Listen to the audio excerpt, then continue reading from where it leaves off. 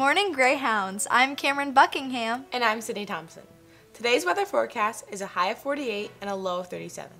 If you need help with the prom dress, Cinderella's Closet is back in business. They're taking appointments April 9th and 10th. Seniors, make sure to turn your baby photos and local scholarships into the Google Classroom. If you are interested in taking Michigan virtual classes, registration requirements are due by March 25th and no later. That's all we have for you today. Have a great day, Greyhounds.